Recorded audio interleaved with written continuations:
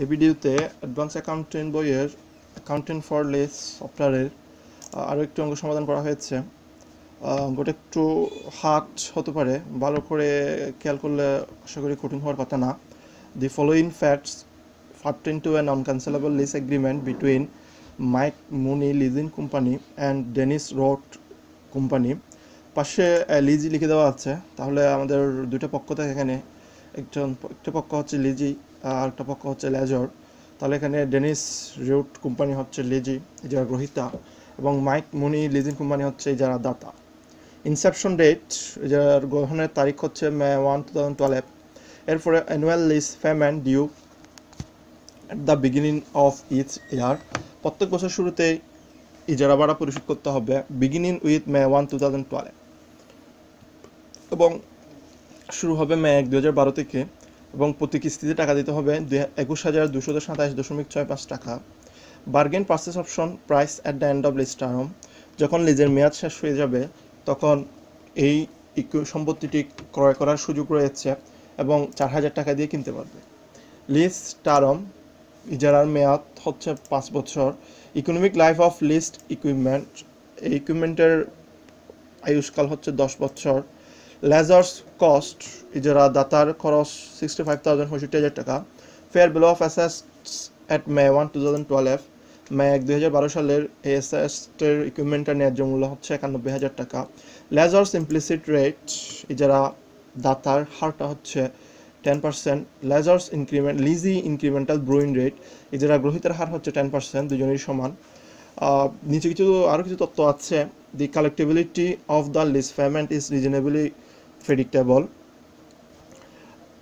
এই লিজের ভাড়া সম্পূর্ণরূপে সংগ্রহ করা যাবে বলে প্রত্যাশা করা যাচ্ছে।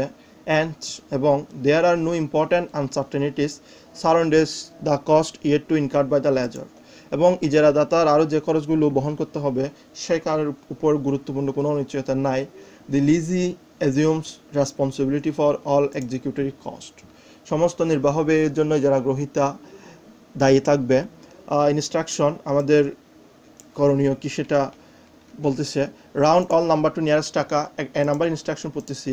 এ নাম্বারে বলে দেওয়া আছে discuss the nature of this lease two road company. Road কোম্পানির জন্য এটা কি ধরনের লিজ সেটা আলোচনা করতে বলছে। আমাদের দুইটা কোম্পানির মধ্যে একটা হচ্ছে রোড কোম্পানি, সে হচ্ছে লিজি। এরপরে রিকোয়ারমেন্ট দিতে যাচ্ছি, discuss the nature of this lease two মুনি কোম্পানি। মুনি কোম্পানি হচ্ছে আমাদের জন্য লেজর, মাইক মুনি কোম্পানির জন্য লিজটা কোন ধরনের লিজ সে ব্যাপারে ডিসকাস করতে বলছে। এরপর বলতেছে রিকোয়ারমেন্ট সিতে prefer A less অ্যামortization schedule for road company for the 5 years lease term, 5 বছর মেয়াদী যারা জন্য একটি লিজ অ্যামortization শিডিউল প্রস্তুত করতে বলছে। Requirement D prefer the journal entries on the lasers লিজেস book to reflect sign in of the lease agreement. Prefer the journal entries জাবেদা দাও on the লিজেস বুক, ইজারা গ্রহীতার বইতে, two reflect the sign in of the lease agreement.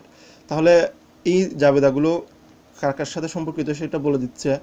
Sign in of the lease agreement, lease ইজারা চুক্তি স্বাক্ষর, and two record the payment, এবং পরিশোধ, and expense related to this lease, এই লিজের সাথে জড়িত পরিশোধ এবং ব্যয়সমূহের ফর দ্য ইয়ার 2012 অ্যান্ড 2013, 2012 এবং 2013 সালে।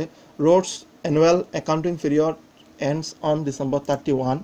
রোডস কোম্পানির বার্ষিক হিসাব বছর শেষ হয় ডিসেম্বর 31 তারিখে। Reverse entries are used by road, এবং এই রোড কোম্পানি বিপরীত দাখিলাও ব্যবহার করে। আমরা আমাদের সমাধানে যাচ্ছি। সমাধান যাওয়ার আগে আমাদের রিকমেন্ড এটা প্রশ্নটা আরেকবার পড়বো। Discuss the nature of this lease two road company, road কোম্পানির কাছে এই লিজটা কি ধরনের লিজ সে বিষয়ে আলোচনা করতে বলছে। আমাদের সলিউশনটা হবে দি lease agreement has a bargain purchase option, প্রশ্নে বলে দেওয়া আছে bargain purchase option price at the end of lease term. The lease agreement has a bargain purchase option and thus meets the criteria to be classified as a capital lease from the viewpoint of leasing. আমাদের road কোম্পানির ক্ষেত্রে কোন ধরনের lease সেটা দেখাতে বলছে। তাহলে আমাদের যেহেতু এখানে বার্গেন পারচেস অপশন রয়েছে, সেই হিসেবে আমরা এটাকে লিজের ভিউ পয়েন্টে ক্যাপিটাল লিজ হিসেবে গণ্য করতে পারি। তাছাড়া এখানে ক্যাপিটাল লিজ হিসেবে গণ্য করার জন্য আরও একটি কারণ রয়েছে। The present value of the minimum lease payment exceeds 90% of the fair value of the assessed। আমাদের যে লিজ পেমেন্ট পরিশোধ করব ৯১,০০০ টাকা, সেটা হচ্ছে আমাদের জন্য ফেয়ার ভ্যালু, এবং আমাদের প্রতি বছর অ্যানুয়াল লিজ পেমেন্ট পরিশোধ করতে হবে ২১,২২৭ টাকা। এটার প্রেজেন্ট ভ্যালু আমরা বের করেছি রিকোয়ারমেন্ট সিতে, এবং এটার প্রেজেন্ট ভ্যালু আছে ৯১,০০০ টাকা। এই লিজ পেমেন্টের প্রেজেন্ট ভ্যালু যদি ফেয়ার ভ্যালুর ৯০% বা তার চেয়ে বড় হয়, তাহলে এই লিজটাকে আমরা ক্যাপিটাল লিজ হিসেবে গণ্য করতে পারি। এটা আমাদের এখানে ফেয়ার ভ্যালু হচ্ছে ৯১,০০০ টাকা, এবং লিজ পেমেন্টের প্রেজেন্ট ভ্যালু হচ্ছে ৯১,০০০ টাকা, যেটা ১০০%। তাই আমাদের এটাকে ক্যাপিটাল লিজ বলতে পারি। এই সত্ত্বেও 90% অতিক্রম করেছে। এরপর রিকমেন্ড দিতে যাচ্ছি, discuss the nature of this lease two Moni company. মনি কোম্পানির কাছে এটা কোন ধরনের লিজ সে বিষয়ে আলোচনা করতে বলছে। The lease agreement has a bargain purchase option. The collectibility of the lease payment is reasonably predictable, and there are no important uncertainties surrounding the cost yet to be incurred by the lessor. এই তথ্যটি আমাদের প্রশ্নেই উল্লেখ করে দেওয়া আছে। এরপরে the lease therefore qualifies as a capital type lease from the viewpoint of the lessor. এই উপযুক্ত দুই সত্য অনুযায়ী আমরা এটাকে লেজরের পক্ষ থেকে এটাকে আমরা ক্যাপিটাল টাইপ লিজ বলতে পারি। বাট কিন্তু the fair value of the equipment 91,000, কিন্তু এই ইকুইপমেন্টের ফেয়ার ভ্যালু ৯১,০০০ টাকা, এক্সিডস দ্য লেজার্স কস্ট টাকা 65,000। আমাদের সম্পত্তিটার ইকুইপমেন্টের ফেয়ার ভ্যালু হচ্ছে ৯১,০০০ টাকা, এবং লেজার্স কস্ট হচ্ছে ৬৫,০০০ টাকা। যেহেতু আমাদের সম্পত্তিটার ফেয়ার ভ্যালু ৯১,০০০ টাকা, লেজার্স কস্ট ৬৫,০০০ টাকাকে অতিক্রম করে, সেই হিসেবে আমরা এটাকে আর ক্যাপিটাল টাইপ লিজ বলতে পারবো না। দি lease is a sales type lease, সেই হিসেবে এটা হচ্ছে একটা সেলস টাইপ লিজ। আমাদের এরপর হচ্ছে recommend C, prefer A lease অ্যামortization schedule books for road company for the 5 years lease term. 5 বছর মেয়াদী লিজ টার্মের জন্য আমাদের রোড কোম্পানির একটা অ্যামortization শিডিউল করতে হবে। আমাদের অ্যামortization শিডিউলটা করার আগেই আমাদের অ্যানুয়াল লিজ পেমেন্টের প্রেজেন্ট ভ্যালু বের করতে হবে। আমরা অ্যানুয়াল লিজ পেমেন্টের প্রেজেন্ট ভ্যালু বের করেছি। প্রথমে আমরা বের করেছি calculation of present value of lease liabilities. প্রথমে করেছি Phoebe of annual rental payment. আমরা যে বার্ষিক ভাড়াটা পরিশোধ করেছি তার প্রেজেন্ট ভ্যালু বের করেছি। আমাদের বার্ষিক ভাড়া পরিশোধ করেছি বছরে ২১,২২৭.৬৫ টাকা। তার সাথে আমরা একটা ফ্যাক্টর দিয়ে গুণ করেছি, সেটা হচ্ছে 4.16986। এই ফ্যাক্টরটা হচ্ছে আমাদের lease is incremental brewing rate হচ্ছে 10%, এবং লিজ টার্ম হচ্ছে 5 years। এই মানটা বের করার জন্য আমরা একটা সূত্র ব্যবহার করেছি, যেটা নোটের মধ্যে এতে দেখাই দেওয়া হয়েছে। এই সূত্রটা ব্যবহার করে আমরা এখানে আয়ের মান 10% বা 0.10 বসাবো, এবং লিজ টার্ম হচ্ছে 5 বছর, তাই এর মান 5 বছর বসিয়ে আমরা এই মানটা বের করব। সূত্রটা হচ্ছে 1 - 1 divide by 1 + i power n into 1 + i divide by i। এই সূত্রের মধ্যে 1 + iটা এই কারণে যোগ হয়েছে, আমাদের বলে দেওয়া আছে কিস্তিটা বিগিনিং অফ দ্য ইয়ার অর্থাৎ বছরের শুরুতে দিতে হবে। যেহেতু বছরের শুরুতে বলে দেওয়া আছে, তাই আমরা 1 + iটা গুণ করেছি। আর যদি বছরের শুরুতে এই কথাটা উল্লেখিত না থাকতো, 1 + i আমাদের গুণ করার দরকার ছিল না। এই সূত্রটা সমাধান করে আমরা 4.16986 বের করেছি। এরপরে আমাদের এটার সাথে যোগ করেছি Phoebe of bargain purchase option. Bargain অপশনের মূল্য দেওয়া আছে এখানে ৪,০০০ টাকা। আমরা এই ৪,০০০ টাকারও ফিবি বের করেছি। এই ৪,০০০ টাকা যেহেতু এককালীন টাকা, তাই এটার জন্য আমরা লামসামের সূত্র ব্যবহার করেছি। এটার লামসামের সূত্র ব্যবহার করে ফ্যাক্টরটা হচ্ছে 1 divide by 1 + i power n। তাহলে আমাদের এখানে ঠিক i এর মান বসিয়েছি 10% বা 0.10, এবং n এর মান 5 বছর বসিয়ে আমাদের এটার ফ্যাক্টর আসলো 0.62092। এরপর দুটাকে গুণ করে প্রেজেন্ট ভ্যালু বের করলাম, যোগ করে আমাদের লেস লাইবিলিটিস আসলো ৯১,০০০ টাকা। এরপর আমরা শিডিউলটা করব। শিডিউলটা করার জন্য আমরা টেবলটা করলাম, ডেট নিলাম, অ্যানুয়াল লিজ পেমেন্টের গড় নিলাম, এরপর ইন্টারেস্টের গড় নিলাম, তারপর হচ্ছে রিডাকশন অফ লিজ লাইবিলিটি, এবং লাস্ট গড়টা হচ্ছে লিজ লাইবিলিটি। আমাদের যে তারিখে ইনসেপশন ডেট অর্থাৎ যে তারিখে ইজারাটা গ্রহণ করা হয়েছিল ওই তারিখটা হচ্ছে মের 1 তারিখ, 1/5/12। আমাদের লিজ লাইবিলিটি করে আমরা ৯১,০০০ টাকা বসিয়ে দিলাম, যেটা আমাদের উপরের ওয়ার্কিংস থেকে পাওয়া গেল। এরপরে গিয়ে আমাদের প্রথম কিস্তি পরিশোধ করেছি একই তারিখে। যেহেতু বিগিনিং অফ দ্য ইয়ার বছরের শুরুতে কিস্তি পরিশোধ করতে হবে, যেদিনই আমাদের ইজারাটা গ্রহণ করা হয়েছে ওই দিনই চুক্তি পরিশোধ করতে টাকা পরিশোধ করে দিতে হবে। তাই আমরা প্রথম কিস্তি পরিশোধ করেছি ইজারা চুক্তি স্বাক্ষরের তারিখেই অর্থাৎ 1/5/12-তে, যেহেতু যেদিনই ইজারা চুক্তি করা হয়েছে ওই দিনই কিস্তি পরিশোধ করলে কোনো ইন্টারেস্ট প্রদত্ত হবে না, তাই ইন্টারেস্টের পরিমাণ হচ্ছে 0। আমরা এরপরে রিডাকশন অফ লিস লাইবিলিটি বের করেছি। Reduction of lease লাইবিলিটিটা annual lease payment থেকে, অর্থাৎ 2 নম্বর কলাম থেকে 3 নম্বর কলামের টাকা বাদ দিলে রিডাকশন অফ লিস লাইবিলিটি চলে আসবে। এরপর আমরা লিস লাইবিলিটি বের করেছি। আমাদের উপরের ঘরে লিস লাইবিলিটি 91,000 টাকা ছিল, সেটা থেকে আমরা তার নিচের ঘরে রিডাকশন অফ লিস লাইবিলিটি বিয়োগ করে লিস লাইবিলিটির পরিমাণ বের করেছি। এরপর আমরা দ্বিতীয় কিস্তির জন্য শিডিউল করতেছি। দ্বিতীয় কিস্তির তারিখটা হচ্ছে 1/5/2013। আমাদের কিস্তির পরিমাণ ঠিক থাকবে 21,227.65 টাকা। এরপর আমরা ইন্টারেস্টটা বের করেছি। যেহেতু আমাদের 1 বছর সময় অতিক্রান্ত হয়েছে, এখন ইন্টারেস্ট দিতে হবে। আমরা ইন্টারেস্টটা দিয়েছি এর আগের ঘরে যেটা লিস লাইবিলিটির অ্যামাউন্ট ছিল 69,772.35 টাকা, এটার উপর 10% আমরা ইন্টারেস্ট বের করেছি 6,977.24 টাকা। এরপর রিডাকশন অফ লিস লাইবিলিটি আমরা একইভাবে বের করব। দ্বিতীয় কলাম থেকে তৃতীয় কলামের টাকা বাদ দিলে আমাদের রিডাকশন অফ লিস লাইবিলিটি চলে আসবে। এরপর হচ্ছে লিস লাইবিলিটি বের করব। এর উপরের ঘরের লিস লাইবিলিটি থেকে তার পরবর্তী ঘরের রিডাকশন অফ লিস লাইবিলিটি বিয়োগ করা হলে উপরের ঘরের লিস লাইবিলিটি 69,772.35 টাকা থেকে তার নিচের ঘরের লিস লাইবিলিটি অর্থাৎ 2013 সালে রিডাকশন অফ লিস লাইবিলিটি 14,250.41 টাকা বিয়োগ করলে আমাদের 2013 সালের জন্য লিস লাইবিলিটি আসবে, সেটা হচ্ছে 55,521.94 টাকা। এরপর আমরা 2014 সালে কিস্তির জন্য শিডিউলটা দেখাচ্ছি। আমাদের অ্যানুয়াল লিস পেমেন্ট ঠিক থাকবে 21,227.65 টাকা। ইন্টারেস্ট হবে 10%, অর্থাৎ এর উপরের ঘরের যেটা লিস লাইবিলিটি আছে সেটার উপর 10%, 55,521.94 টাকার উপর 10% হচ্ছে 5,552.19 টাকা। এরপরে 2 নম্বর কলাম থেকে 3 নম্বর কলাম বিয়োগ করে রিডাকশন অফ লিস লাইবিলিটি বিয়োগ করা হয়েছে, এবং উপরের লিস লাইবিলিটি থেকে নিচের ঘরে রিডাকশন অফ লিস লাইবিলিটি বিয়োগ করার পরে লিস লাইবিলিটি আসলো 39,846.48 টাকা। এরপরে 1/5/15 তারিখে আমাদের অ্যানুয়াল লিস পেমেন্ট হবে 21,227.65 টাকা, এবং এটার উপর আমাদের এর উপরের বছরের লিস লাইবিলিটির উপর 10% ইন্টারেস্ট দলে টাকা আসে 3,984.65 টাকা। এবং রিডাকশন অফ লিস লাইবিলিটি হচ্ছে অ্যানুয়াল লিস পেমেন্ট থেকে ইন্টারেস্টের টাকা বাদ দিলে রিডাকশন অফ লিস লাইবিলিটি আসবে। এরপর হচ্ছে লিস লাইবিলিটি, উপরের ঘরে লিস লাইবিলিটি থেকে রিডাকশন অফ লিস লাইবিলিটি টাকা বাদ দিলে আমাদের লিস লাইবিলিটি টাকা আসবে। এরপর গিয়ে 1/5/16 21,227.65 টাকা হচ্ছে আমাদের অ্যানুয়াল লিস পেমেন্ট। এরপর হচ্ছে ইন্টারেস্ট ধরেছি আমরা এর উপরে করে লিস লাইবিলিটির উপর 10%, তাহলে 2,260.35, এবং reduction of lease liability 2 number column থেকে যথারীতি 3 নম্বর কলাম বিয়োগ করে রিডাকশন অফ লিস লাইবিলিটি করেছি, এবং উপরের ঘরের লিস লাইবিলিটি থেকে এর পরবর্তী করে রিডাকশন অফ লিস লাইবিলিটি বাদ দিয়ে আমরা 2016 সালের তারিখের লিস লাইবিলিটি টাকা বের করেছি। এরপরে আমাদের 5টা কিস্তি, 5 বছর লিস পেমেন্ট 5টা কিস্তি দেওয়ার কথা ছিল। 12 সালের 13, 14, 15, 16 5 বছরের 5টা কিস্তি আমাদের সম্পন্ন হয়ে যায়, এবং আমাদের লিস টার্মটা শেষ হবে 31/4/2017 তারিখে। কিন্তু আমাদের প্রশ্ন সত্যের মধ্যে বলে দেওয়া ছিল bargain purchase option price at the end of lease term, অর্থাৎ লিস টার্ম শেষ হয়ে গেলে এই সম্পত্তিটা ক্রয় করার সুযোগ রয়েছে, এবং এটা ক্রয় করতে টাকা খরচ হবে 4,000 টাকা।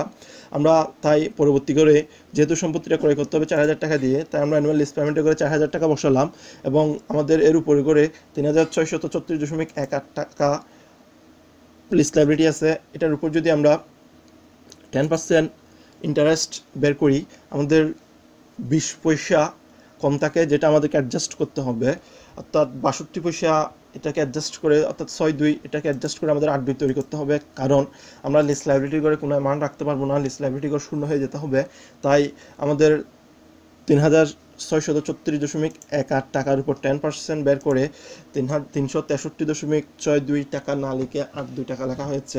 এরপর রিডাকশন অফ লিস লাইবিলিটি 3,634.18 টাকা যথারীতি 2 নম্বর কলাম থেকে 3 নম্বর কলাম বিয়োগ করে, এবং আমাদের লিস লাইবিলিটি করে অ্যামাউন্ট হচ্ছে 0। আমাদের রিকমেন্ড সিজে শিডিউল করার কথা হয়েছিল, শিডিউলটা প্রস্তুত করেছি। এরপর বলে দেওয়া হচ্ছে ফ্রি ফার দ্য রিকমেন্ড দিতে journal entries on the licence book to reflect the signing off the lease agreement and two record the payment and expense related to this lease for the year 2012 and 2013। ইজারার সাথে সম্পর্কিত 2012 সাল এবং 2013 সালের জাবেদাগুলো প্রস্তুত করতে বলছে। Rhodes annual accounting period ends on December 31। তাদের হিসাব বর্ষ শেষ 6 ডিসেম্বর 31 তারিখে। Reverse entries are used by the road, তারা বিপরীত দাখিলার নীতি অনুসরণ করে আমরা জাবেদা প্রস্তুত করতেছি। প্রথমেই যে জাবেদাটা দিলাম সেটা হচ্ছে আমাদের লিস লাইব্রেরিটি গ্রহণের জাবেদা। লিস ইকুইপমেন্ট আন্ডার ক্যাপিটাল লিস ডেবিট করছি, লিস লাইব্রেরিটিকে ক্রেডিট করেছি।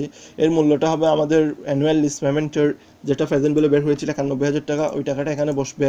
এরপরে আমরা 21 তারিখে যেহেতু একটা কিস্তি পরিশোধ করেছি, 1/5/12 মে 1 তারিখে একটা কিস্তি পরিশোধ করা হয়েছে, সেজন্য আমাদের দ্বিতীয় জাবেদা হচ্ছে কিস্তি পরিশোধের জাবেদা, এবং এই কিস্তির মধ্যে কোনো ধরনের ইন্টারেস্ট অন্তর্ভুক্ত নাই, যেহেতু আমাদের ইন্টারেস্টের করে শূন্যই আছে, তাই আমরা জাবেদা করেছি লিস লাইব্রেরিটিকে ডেবিট করেছি, ক্যাশকে ক্রেডিট করেছি। আমাদের লিস লাইব্রেরিটি কমে গেছে সেজন্য ডেবিট হয়েছে, টাকাটা নগদে পরিশোধ করা হয়েছে, তাই ক্যাশ ক্রেডিট রয়েছে। আমাদের কিস্তির টাকা হচ্ছে 21,227.65 টাকা, তাই আমরা 21,227.65 টাকা বসিয়েছি। এরপরে 3 নম্বর জাবেদা যেটা করছি সেটা হচ্ছে একটা সমন্বয় জাবেদা। আমাদের মের 1 তারিখ থেকে ইজারা শুরু হয়েছে এবং কিস্তিও পরিশোধ করতে হবে মে 1 তারিখ, কিন্তু আমাদের ইন্টারেস্টের জন্য ডিসেম্বর 31 তারিখে একটা সমন্বয় জাবেদা দিতে হবে, যেহেতু ইন্টারেস্টটা পরিশোধ করা হয় নাই, তাই আমরা ইন্টারেস্টের জন্য একটা সমন্বয় জাবেদা প্রস্তুত করেছি। Interest expense debit, interest payable credit. আমাদের 1/5/13 পরবর্তী কিস্তির জন্য টোটাল ইন্টারেস্ট আছে 6,977.24 টাকা, কিন্তু আমরা যে বছরের জন্য সমন্বয় জাবেদা দিচ্ছি সে বছরে আমাদের সময় অতিক্রান্ত হয়েছে 8 মাস, অর্থাৎ মে থেকে ডিসেম্বর 31 তারিখ পর্যন্ত। মের 1 তারিখ থেকে ডিসেম্বর 31 তারিখ পর্যন্ত 8 মাস সময় হয়, তাই আমরা পাশে 8 মাসের ইন্টারেস্টটি বের করেছি। 6,977.24 টাকা হচ্ছে 1 বছরের ইন্টারেস্ট। মের 1 তারিখ থেকে ডিসেম্বর 31 তারিখ পর্যন্ত আমাদের হিসেব করতে হবে 8 মাসের ইন্টারেস্ট, যেহেতু আমরা সমন্বয় জাবেদা দিচ্ছি ডিসেম্বর 31 তারিখে, তাই 6,977.24-কে 8 দিয়ে গুণ করেছি, ভাড়া দিয়ে ভাগ করেছি, আমাদের টাকা আসলো 4,651.49 টাকা। ডেবিট পাশে বসিয়ে দিলাম, ক্রেডিট পাশে বসিয়ে দিলাম। এর পরবর্তী গিয়ে আমরা ডেপ্রিসিয়েশন এক্সপেন্সের সমন্বয় জাবেদা দিয়েছি, ডেপ্রিসিয়েশন এক্সপেন্স ডেবিট করেছি, অ্যাকুমুলেটেড ডেপ্রিসিয়েশন ক্রেডিট করেছি। আমাদের সম্পত্তিটার প্রেজেন্ট ভ্যালু ছিল, ফেয়ার ভ্যালু ছিল 91,000 টাকা, এবং এটার প্রশ্নে উল্লেখিত আয়ুষ্কাল হচ্ছে 10 বছর, তাই আমরা 91,000-কে 10 দিয়ে ভাগ করেছি। ঠিক একইভাবে আমাদের এই সম্পত্তিটা পুরো বছর ব্যবহার করা হয় নাই, যেহেতু মের 1 তারিখে আমরা ইজারাটা নিয়েছি, তাই 8 মাসই ব্যবহার করেছি, তাই আমরা অবশ্যই প্রদান করতে হবে 8 মাসের, তাই আমরা এটাকে 8 দিয়ে গুণ করেছি এবং 12 দিয়ে ভাগ করে একইভাবে 8 মাসের অবচয় বের করেছি। 6,066.67 টাকা ডেবিট পাশে এবং ক্রেডিট পাশে বসে দিলাম। এর পরবর্তীতে প্রশ্নে উল্লিখিত আছে রিকমেন্ড দিতে reversing entries are used by rod, তারা রিভার্সিং এন্ট্রিজ ব্যবহার করেছে। এরপর আমরা রিভার্সিং এন্ট্রিসের জাবেদা দিয়েছি, আমাদের যেই খরচটা বকেয়া ছিল সেটাকে বিপরীত করে আমরা রিভার্সিং এন্ট্রিসের জাবেদা দিয়েছি। ইন্টারেস্ট পেয়েবলকে ডেবিট করেছি এবং ইন্টারেস্ট এক্সপেন্সকে ক্রেডিট করেছি। ঠিক ডিসেম্বর 31 তারিখে যত টাকা জাবেদা দিয়েছিলাম, আমাদের পরবর্তী রিভার্সিং এন্ট্রিজ দেওয়ার সময় ইন্টারেস্টের ক্ষেত্রেও একই সমপরিমাণ টাকা হবে। এর পরবর্তীতে 2013 সালের মে 1 তারিখ আমাদের দ্বিতীয় কিস্তি পরিশোধ করা হয়েছে, এবং এই দ্বিতীয় কিস্তির সাথে আমাদের ইন্টারেস্টের টাকা সহ অন্তর্ভুক্ত আছে, তাই আমাদের জাবেদাটা হবে লিস্ট লাইব্রেরিটিকে ডেবিট করেছি, ইন্টারেস্ট এক্সপেন্সকে ডেবিট করেছি এবং ক্যাশকে ক্রেডিট করেছি। এই টাকাটা আমাদেরকে বসাতে হবে, ইন্টারেস্ট টাকাটা ইন্টারেস্ট এক্সপেন্স বরাবর বসাবো এবং ডিডাকশন অফ লিস্ট লাইব্রেরির টাকাটা লিস্ট লাইব্রেরিটি বরাবর বসাবো। তাই আমরা লিস্ট লাইব্রেরিটি বরাবর টাকা বসালাম 14,250.41 টাকা, ইন্টারেস্ট এক্সপেন্স বরাবর ডেবিট পাশে টাকা বসালাম 6,977.24 টাকা, এবং ক্যাশ বরাবর ক্রেডিট পাশে টাকা বসালাম 21,227.65 টাকা। যদি এখানে রিভার্সিং এন্ট্রিজ ব্যবহার করা না হতো, তাহলে আমাদেরকে ইন্টারেস্ট এক্সপেন্সের পাশাপাশি ইন্টারেস্ট পেয়েবলের আরেকটা হিসাব আনতে হতো। ইন্টারেস্ট পেয়েবলে যেহেতু 8 মাসের টাকা এবং ইন্টারেস্ট এক্সপেন্স বরাবর ডেবিট পাশে বসতো 4 মাসের টাকা, এখানে রিভার্সিং এন্ট্রি ব্যবহৃত হয়েছে, সেজন্য এই হিসাবটা আনার দরকার নাই। এর পরবর্তীতে ডিসেম্বর 31 তারিখ, ঠিক একইভাবে আমরা 2013 সালের ডিসেম্বর 31 তারিখ ইন্টারেস্টের জন্য সমন্বয় জাবেদা দিচ্ছি, interest expense debit, interest payable credit. আগের মতো যেভাবে আমরা 8 মাসের জন্য ইন্টারেস্ট বের করেছিলাম, আমাদের পরবর্তী বছর ইন্টারেস্ট হচ্ছে 5,552.19 টাকা, এটা হচ্ছে পুরো বছরের জন্য, কিন্তু যেহেতু এটা মে থেকে শুরু ডিসেম্বর 31 তারিখ পর্যন্ত এটা হয় 8 মাস, তাই 5,552.19 টাকাকে আমরা 8 দিয়ে গুণ করে ভাড়া দিয়ে ভাগ করেছি, আমাদের টাকা আসে 3,701.46 টাকা, এবং এই পাশেও 3,701.46 টাকা আসছে। এর পরবর্তীতে শেষের যে জাবেদাটা দিয়েছি সেটা হচ্ছে ডেপ্রিসিয়েশনের জাবেদা। এই জাবেদাটা হচ্ছে ডেপ্রিসিয়েশন এক্সপেন্স ডেবিট করেছি, কমপ্লিট ডেপ্রিসিয়েশন ক্রেডিট করেছি। আমরা এখানে 91,000-কে 10 দিয়ে ভাগ করে 9,100 টাকা বসিয়েছি, কিন্তু আগে ডেপ্রিসিয়েশনের জাবেদা দেওয়ার সময় আমরা এটাকে 8 মাসের করছিলাম 8 দিয়ে ভাগ করে 12 দিয়ে 8 দিয়ে গুণ করে 12 দিয়ে ভাগ করে, কিন্তু 2013 সালে যাবত এটা করার দরকার নাই।